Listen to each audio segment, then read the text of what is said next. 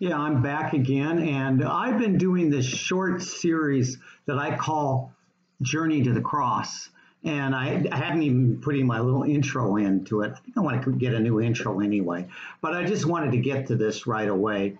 And because this week um, is Holy Week, and Holy Week begins, and I did short, you can look at my past YouTubes on this, just very short.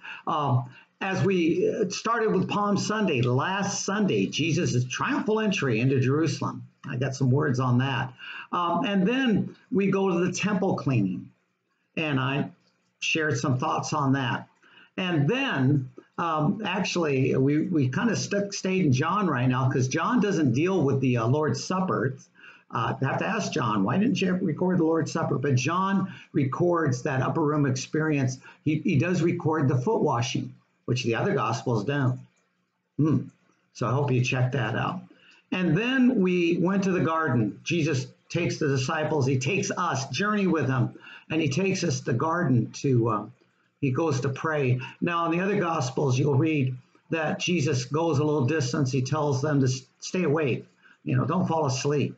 And you see the agony of this prayer that he gives. And you can please read that in the other Gospels. In fact, Luke records he's praying so hard that the blood is coming down from him.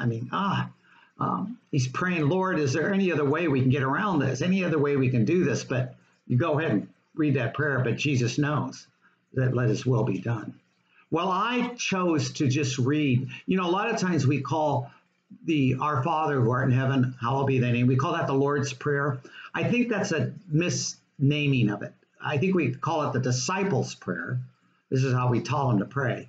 But John 17, and really want to encourage, I read that, and probably not the best job reading it, but read it yourself. Let's put some passion in it. That really is the Lord's Prayer. That's really Jesus's prayer. So read that. As he prays that in the garden. Read it out loud to yourself. Read it to one another.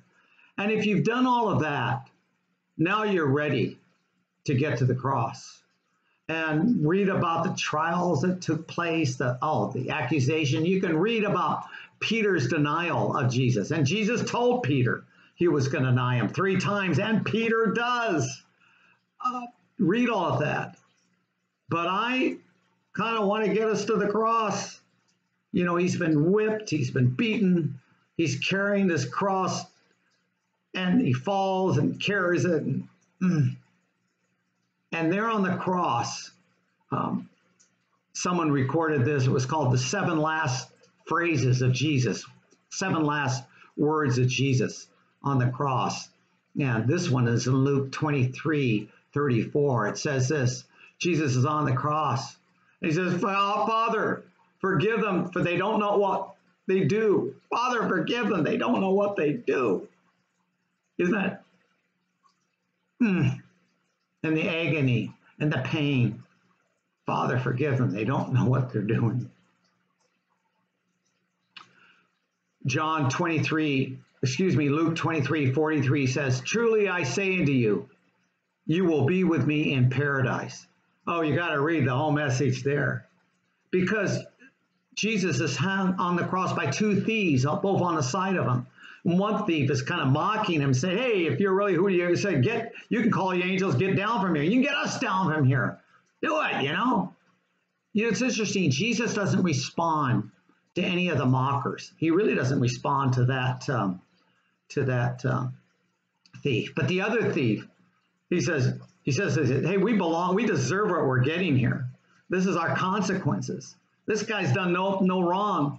And he looks to Jesus and said, will you remember me when you come into your Father's kingdom? He's not even asking to be saved. He's willing to accept his consequences. And I think it's a real repentance with that man.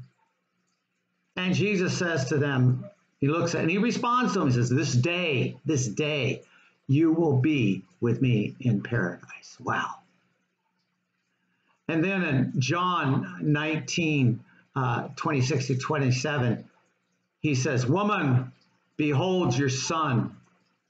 Son, behold your mother. And he's talking to his mom, Mary, and John. A lot of times we have this image of Jesus hung real high up in the cross, right? Real high. Don't put him that high up. He was maybe only about 10 or 11 feet off the ground, not that high up. Mary could have been grabbing his feet, his bloody feet. That was her son. And she's there. A few days ago, I was on call at the hospital, and there was a stillborn, and that they called me in to be with the mother and the father and family to have a prayer. Boy, that's tough, I want to tell you, because I shared with them, that God's got a plan, but this just doesn't seem right, does it? We see our children born, we shouldn't see them die. And here's this mother holding her stillborn little baby.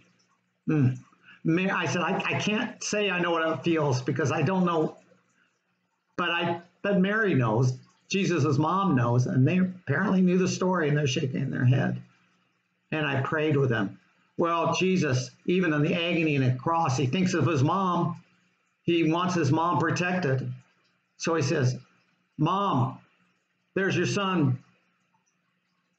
Son, there's your mom. And he looks at John. He takes care of his mom, even in the agony of his dying on the cross.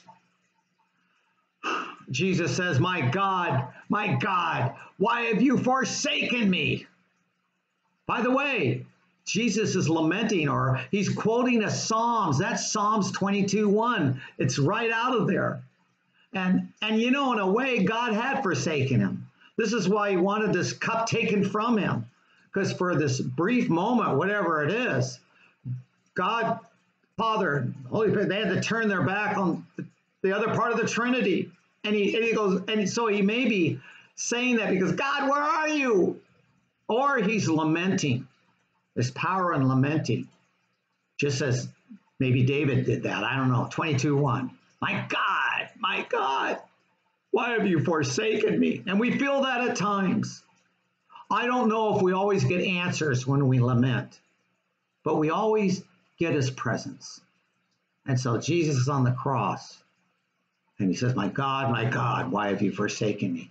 And then Jesus in John 19:20 said, I thirst.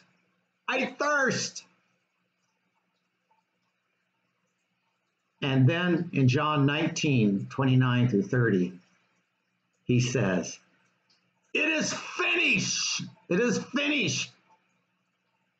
He yells that out. That is not a cry of defeat. It's a cry of victory.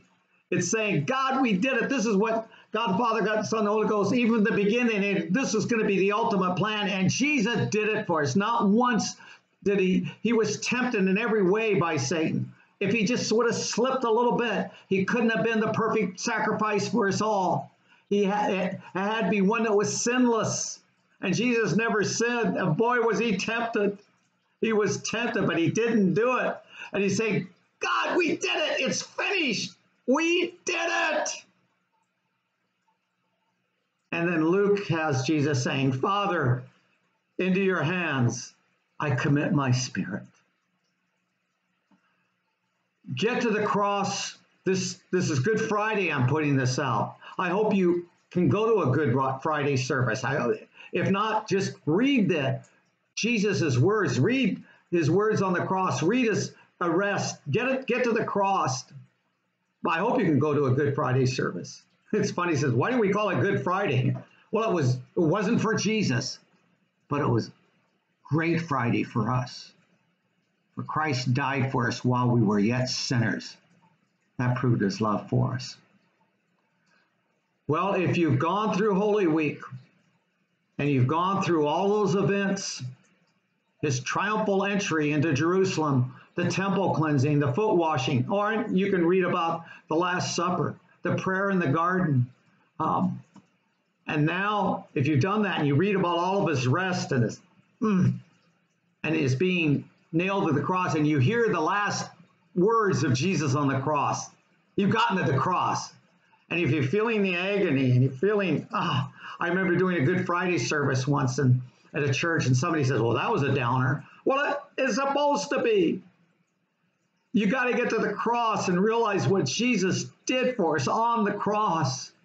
And if you're doing that right now, you're going to be ready for Easter.